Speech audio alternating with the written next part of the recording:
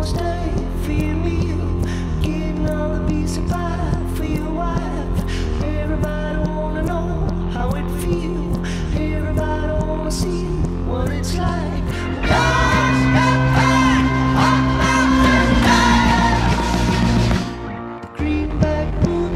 Alright guys, you've asked for it. This is our watch video. So these are all Rolexes I wear daily and I pair with the cars, the Ferraris that I drive. So let's get into it.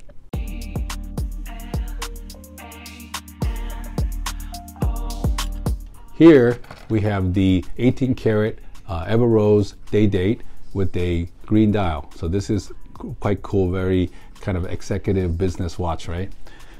Next we have the 18 karat white gold day date with the green dial. I like the green dial, just more special, more rare.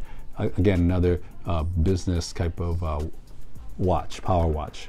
Okay, then we have this platinum Pearl Master with the black mother pearl diamond dial. So that's pretty cool. This is platinum, so a lot of weight to it.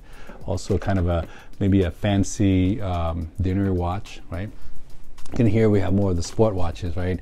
You have the Oyster Perpetual with the yellow dial, which of course you match with the yellow cars. A lot of my recent yellow F15 and yellow Enzo would be a good pair.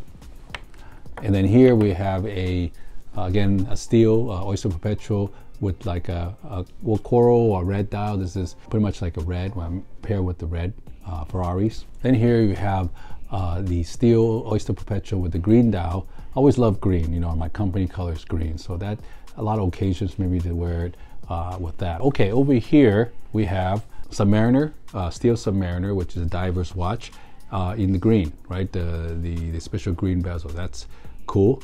Some people call it the Starbucks. Okay. Then we have the GMT, steel GMT, which is a world time zone, right? A world time zone watch, and they call that the Pepsi because it looks like a Pepsi logo, right? Then you have another steel GMT that is with the black and blue, which they call the Batman. Very useful, especially GMT when you travel.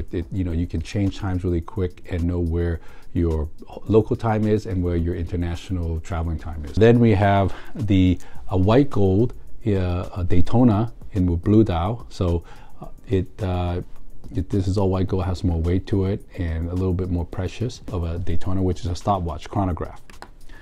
Then we have here kind of the prior version of the steel Daytona, where the bezel is steel. So this is steel with a white dial and the silver circles, sub-dial.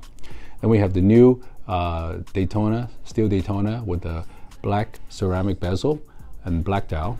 And then we have the steel Daytona with the black ceramic bezel with the white. And I hear they call it the Panda too.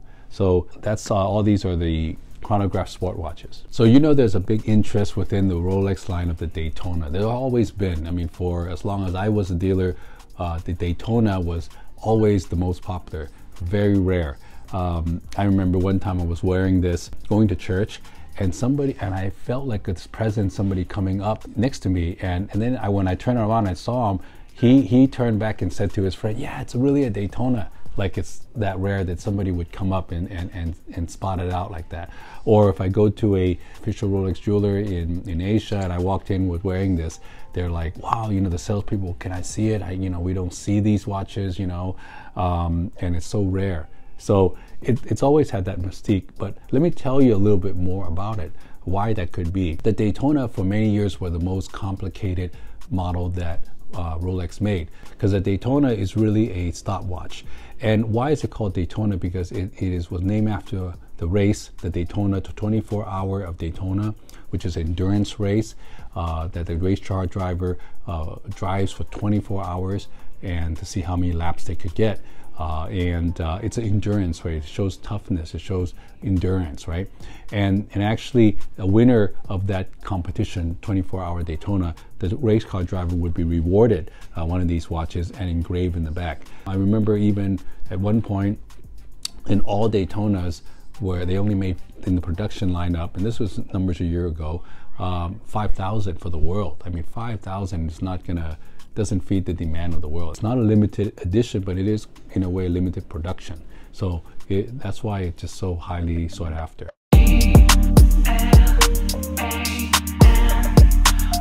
So let me tell you about what also contributes to the success of Rolex. You know, even at its birth in the early 1900s, it was special. It wasn't in those days, a lot of people have names, like Patek is a name and Philippe's a name. Audemars is a name and Piguet is a name. Vacheron is a name and Constantine is a name, right? Rolex there wasn't a Mr. Rolex, okay? The owner was Hans Willdorf. The reason why he decided Rolex was just a name that in all countries, everybody can say. They can say it easily and it sounds good.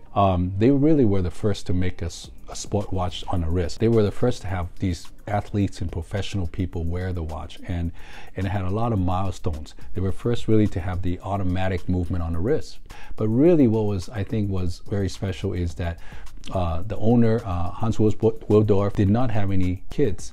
And so the company was set up in a foundation. When you have that kind of ownership, when it's a foundation, when it's almost like a nonprofit, it's different than a lot of the companies. It's not being sold, eat up by the group. It's not about profit and loss. They only have a decision is to make the best watch in the world, to continue to preserve and do that, to help the profit, to help charity. No one person is getting the personal gain. There's no owner of Rolex. And it's designed that money is putting back in to make a better watch. So I think that's very special in the watch industry, and that I think adds to the success of Rolex.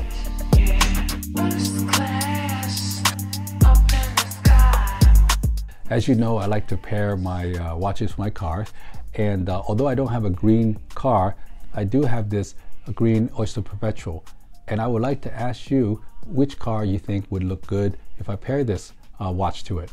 Please comment below and let me know.